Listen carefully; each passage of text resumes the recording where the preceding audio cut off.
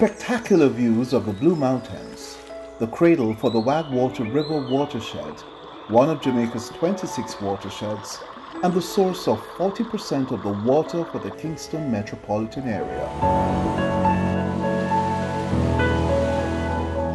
Fresh water rolls from these hills to the valley, supplying one of Jamaica's longest rivers, the White River, flowing for 27 kilometers past bamboo groves and lush vegetation, crossing the boundary lines of the northeastern parishes of St Ann and St Mary to empty into the Ocho Rios Fish Sanctuary and into the Caribbean Sea. A Jamaican Path from hills to ocean. This is a story of a remarkable project to increase Jamaica's resilience to climate change by sustaining our watersheds, our coastlines, our land and marine resources, while empowering more Jamaicans with the required knowledge and awareness to secure their livelihoods in these spaces.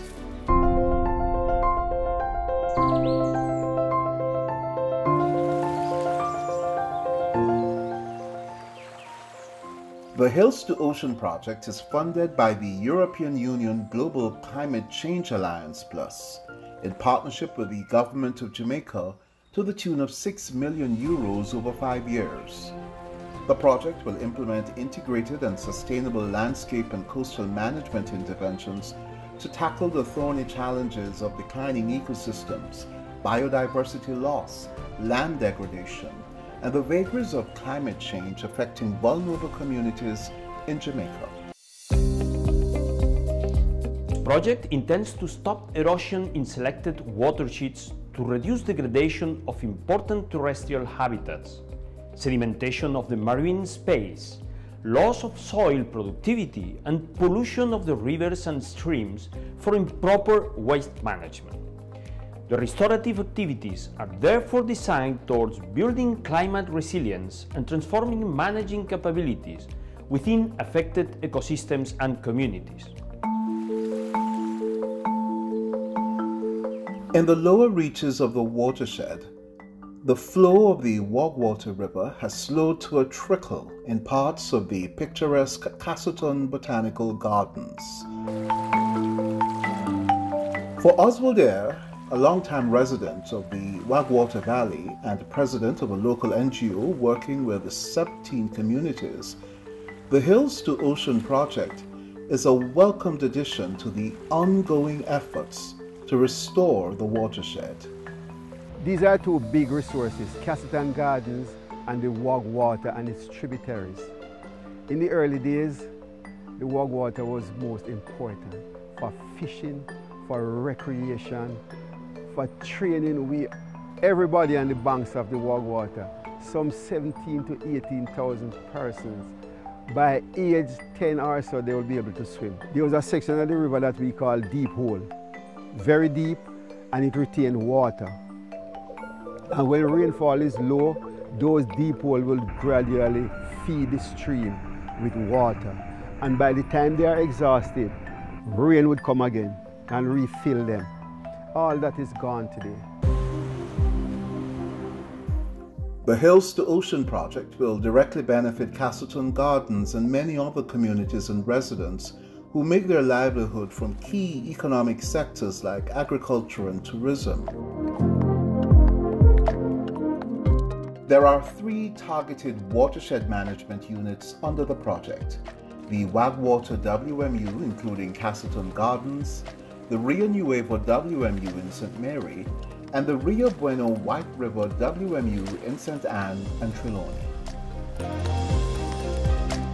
The project will also focus on wetland ecosystems at Winds Morass on the coast of Falmouth, Trelawny, and farther inland at the Mason River Protected Area at the border of St Ann and Clarendon, a Ramsar site known for its rich biodiversity. The Hills to Ocean project will also assess the health and distribution of seagrass beds in the Ocho Rios Marine Park Protected Area and at the Hellshire Bay and Half Moon Bay Portland Bight Protected Area in St Catherine and Clarendon. From hills to ocean, the downstream effect of pollution and indiscriminate dumping of solid waste in the White River pose real threats and challenges for Ocho Rios, once a sleepy fishing village, now a bustling town with vibrant tourism and other commercial interests, and the community of fishermen who were there from the beginning. Belinda Collier-Morrow, a diver and chair of the White River Marine Association, which has partnered with the fishermen in the area to run the Ocho Rios Fish Sanctuary, remembers a time when the coral reefs were healthy and the fish were in abundance. This project will definitely help us because we're totally aligned with what this project is doing. When people clear the lands, that's also coming into the river and smothering and getting out to sea, smothering the corals. And you see the river turns brown.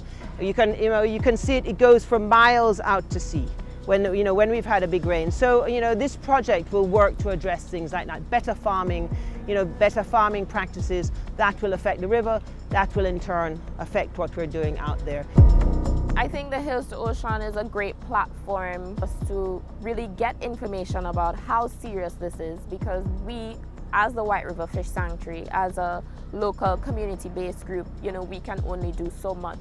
Working in the sanctuary, it's an eye-opening, for it teaches us to care, the bad habits and, the do and the don'ts, If people have an understanding of what their actions do and why it matters, I think that is what is going to make a difference.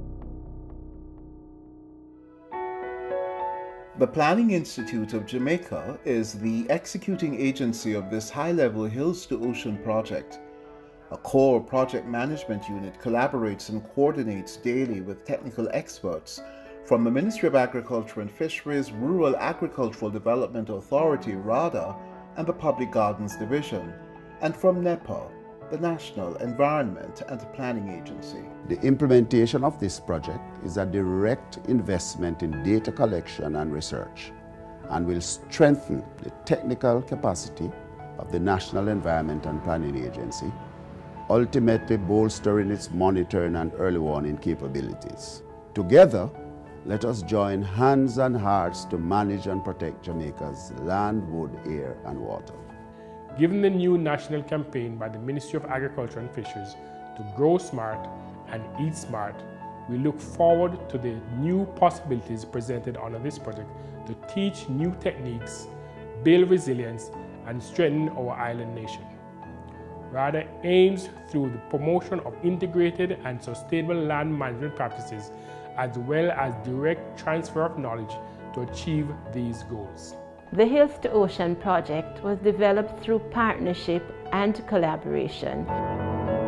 The direct project beneficiaries are members of the communities in the 3 named WMUs, but the entire Jamaican population will benefit from its outcomes. The PIOJ looks forward to continued collaboration with residents, the European Union, and state partners in making this project a success.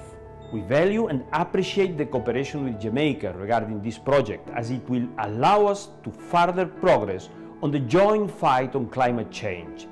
Jamaica has proven to be a pioneer in the region regarding the subject, and we are very happy to see that actions are taking place every day to improve the life of Jamaicans, as well as of all those sharing this planet, since climate change doesn't stop at national borders.